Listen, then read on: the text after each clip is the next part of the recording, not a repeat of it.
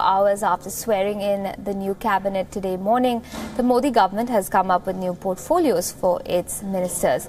The newly sworn-in Union Minister Nirmala Sitharaman has been given the big and rather important portfolio of defence. Sitharaman is the second woman defence minister of India after Indira Gandhi.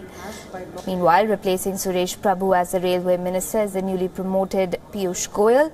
Goyal will now don a new hat in the new role of railway minister. The road transport minister Nitin Gadkari has been given additional charge of Ministry of Water Resources, River Development and Ganga's rejuvenation.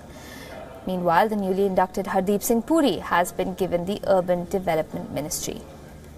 Uma Bharti has received the Ministry of Drinking Water and Sanitation, while the Petroleum Minister Dharmendra Pradhan will also be handling the Skill Development and Entrepreneurship Ministry. Alphonse Kannanthanam is the Ministry of State Independent Charge, Ministry of Tourism and MOS Ministry of Electronics and Information Technology. Meanwhile, R.K. Singh has gotten the Ministry of State of Independent Charge of the Ministry of Power and Ministry of New and Renewable Energy. Meanwhile, former Army officer Rajyavardhan Rathore is now Minister with independent charge of Youth Affairs and Sports.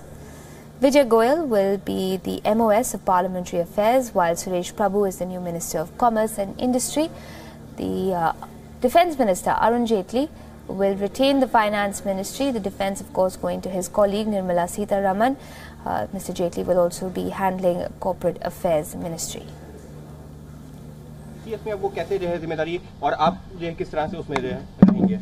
नहीं, मुझे लगता है कि जैसा मैंने कहा कि एक कॉम्पिटेंस के आधार पर कौन कौन सी जिम्मेवारी अच्छी निभा सकता है, उस आधार पर प्रधानमंत्री जी ने अपना निर्णय किया है। सर, लेकिन जिन लोगों को हटाया गया उनको परफॉर्मेंस के आधार पर मुझे लगता है कि पार्टी में सभी लोग सरकार में नहीं रह सकते। कुछ सरकार से बाहर पार्टी का काम भी होता है।